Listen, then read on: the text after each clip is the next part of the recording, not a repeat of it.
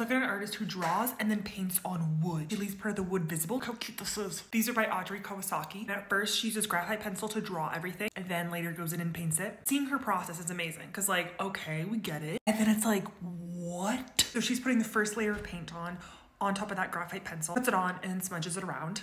And watching her put the paint on is so interesting because it's done so haphazardly.